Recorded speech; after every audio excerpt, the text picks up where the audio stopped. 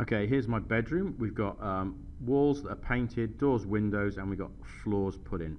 We're now going to use something called Decal to add things like tile effects on the walls or pictures or images of mirrors, things like that. So this is what we're going to do. First of all, I'm going to have a folder. So I've made sure I've got on my desktop Revit Bedroom Examples is my folder. All my Revit versions I've saved in here.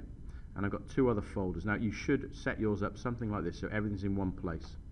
Downloads folder contains all the BIM objects I've downloaded, like beds and things like that I'm going to put into my design. But I've also got a folder called images. These are just JPEG pictures that I've got for the internet using Google Images. And we're going to use some of these now to make our decals up. So let's go back into here. I'm in my Insert tab, so you're probably on Architecture to start with. Click on Insert. When you go to Decal, there's two things you have to do. You have to make your decal, and then you have to place it.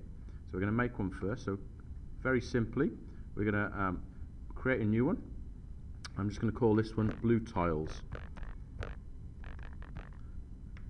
Once it's got a name, I click on the name, and I go for a source. So I'm going to click in here. Mine's on my desktop, and it's in my example bedrooms, downloads, images. And if I want to look at them a bit better, I can change the view to thumbnails. And I'm just going to go for this deep blue color here.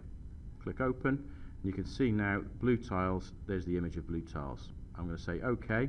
That's all I need to do. The second step then is to place that decal. So I'm going to hit place. Now the decal will come up here as the latest one. If you've got more than one made, you just click and choose from the list. But I've only got one at the moment. There's my decal. If I want to put it on this wall, now I can put it as close to the corner as I want and click. Now it looks too small. That's fine. I don't want to put a second one down at the moment. I'm just going to press Escape to come out of this tool. I'm on my Modify, click on it, and I might zoom in here so you can see this a bit more clearly. But basically all I'm going to do is I'm going to drag until this covers the wall. Now it doesn't matter if it goes off the bottom or even off the top, because even though you might see it in this view, there's the corner there, you might see it in this view, when you render it, it doesn't show. The bits hanging off the edges don't show. So really all we ever end up seeing there is the fact that we've got this tiled wall added on. Okay, I'm going to do one more for you just to show you. It's exactly the same process if you want to put floors down. So if you want to put a carpet here or a pine floor or something, you do the same thing. We might want to put a picture, and I'm going to put a picture on this wall. So I'm going to go back to my decal. I'm going to go decal types. I'm going to make one. I'm going to call this one Mona Lisa.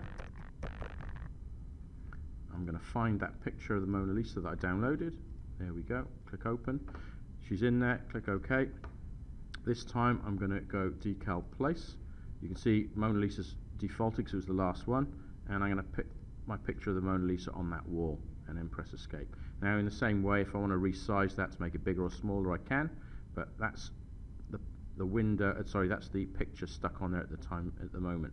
So anything that you can find on Google Images, if you want to put a picture of a mirror, you want to put a poster on the wall, whatever, you can do that kind of thing, and you can do the same thing with carpets and flooring. Okay, off you go, good luck.